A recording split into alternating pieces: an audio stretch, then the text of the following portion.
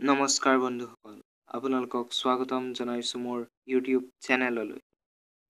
আজি মই আপোনালোকক দশম শ্ৰেণীৰ গণিত বিষয়ৰ পাঠ্যপুথিৰ অনুশীলনী 1.3 ৰ 1 নম্বৰ দেখুৱা যে √5 অপৰিমেয়, তাৰ লগতে সংগতি থকা √2 অপৰিমেয় আৰু √3 অপৰিমেয় তাৰ সত্যতাৰ প্ৰমাণ কৰিম।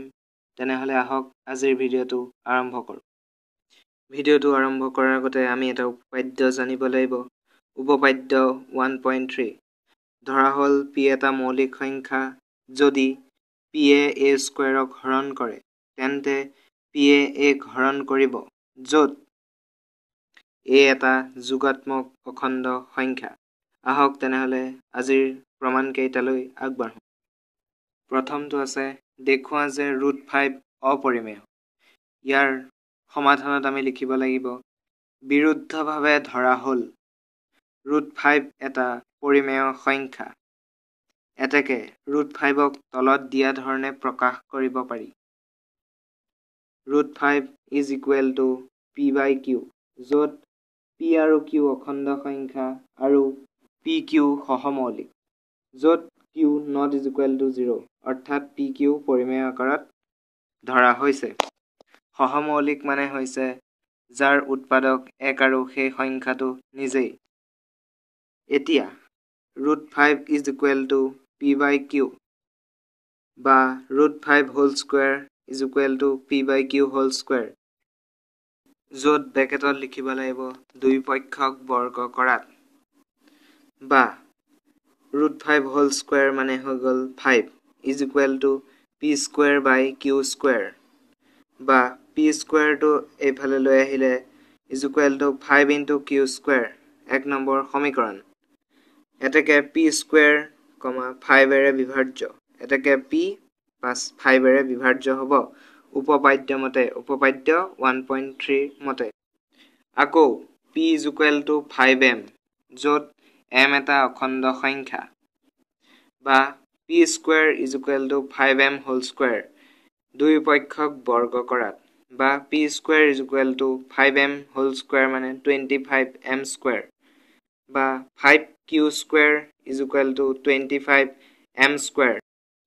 এক নং সমীকৰণত p square is equal to 5q square, সেইবাবে আমি p square ঠাইত 5q square বহাই দিছো, বা q square is equal to 5 টো তললে নামি আহিছে, ওপৰত 25m square, 5 এৰে 25ক 5, বা q square is equal to 5m square।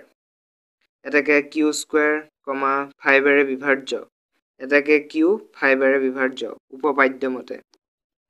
এতেকে ওপৰৰ পৰা দেখা গ'ল যে p আৰু qৰ সাধাৰণ উৎপাদক 5 আছে। আকৌ ধৰা মতে p আৰু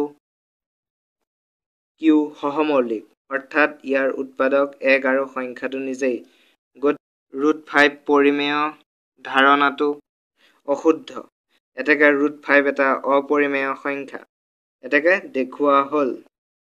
এতিয়া আহিছো দেখুৱা যে √3 অপৰিমেয়। বিৰুদ্ধভাৱে ধৰা হল √3 এটা পৰিমেয় সংখ্যা।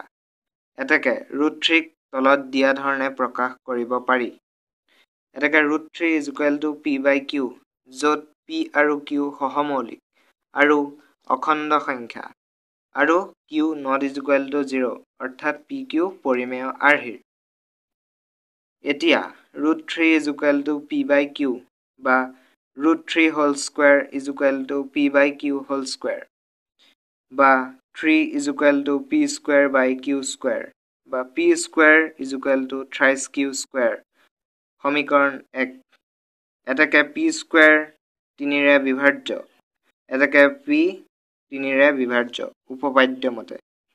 আকৌ p is equal to thrice m, য'ত m এটা অখণ্ড সংখ্যা, বা p square is equal to thrice m whole square, বা thrice q square is equal to 9m square। এক নঙৰ পৰা, অৰ্থাৎ এক নঙত আমি পাইছিলো p square is equal to thrice q square, সেয়েহে আমি p square ঠাইত thrice q square বহাই দিছো, বা q square is equal to thrice m square কটাকটি কৰি।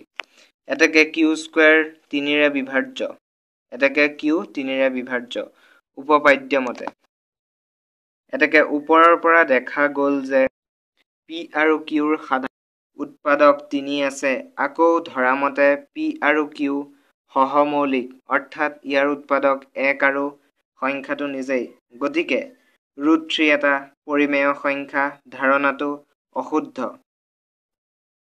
এটাকে √3 এটা অপৰিমেয় সংখ্যা এটাকে দেখুৱা হ'ল এতিয়া আইছো দেখুৱা যে √2 অপৰিমেয় বিৰুদ্ধভাৱে ধৰা হ'ল √2 এটা পৰিমেয় সংখ্যা এটাকে √2ক তলত দিয়া ধৰণে প্ৰকাশ কৰিব পাৰি √2 = p/q য'ত p আৰু q সহমৌলিক আৰু অখণ্ড সংখ্যা আৰু q ≠ 0 এতিয়া √2 p/q বা √2² p/q² দুই পক্ষক বৰ্গ কৰাত বা 2 p²/q² বা p² twice q² সমীকৰণ 1 এটাকে p² 2ৰে বিভাজ্য এটাকে p 2ৰে বিভাজ্য উপপাদ্য মতে আকৌ p twice m য'ত m এটা অখণ্ড সংখ্যা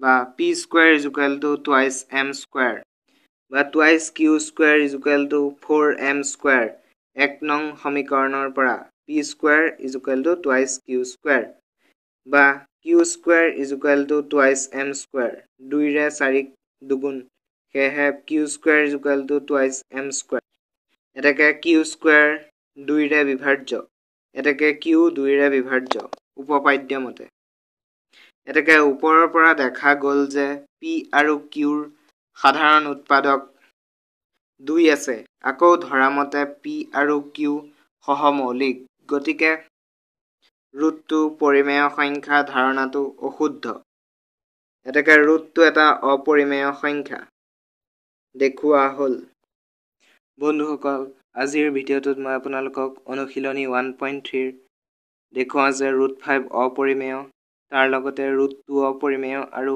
√3 অপৰিমেয় এই প্ৰমাণ কেইটা কৰি দেখুৱালো ইয়াৰ পাছৰ ভিডিঅ' কেইটাত আপোনালোকে 3 + √25ৰ দৰে কেইটামান প্ৰমাণ মোৰ চেনেলটোত লাভ কৰিব যদিহে আপোনালোকে মোৰ চেনেলটো এতিয়ালৈকে সাবস্ক্ৰাইব কৰা নাই তেনেহলে সাবস্ক্ৰাইব কৰি লওক যদি এই ভিডিঅ'টোৰ কিবা বুজি পোৱা নাই তেনেহলে মোৰ কমেন্ট বক্সত আপোনালোকে জনাওক আৰু যদি ভিডিঅ'টো ভাল পালে লাইক কৰক বন্ধুবৰ্গৰ লগত শ্বেয়াৰ কৰক আজিলৈ এৰিছো ধন্যবাদ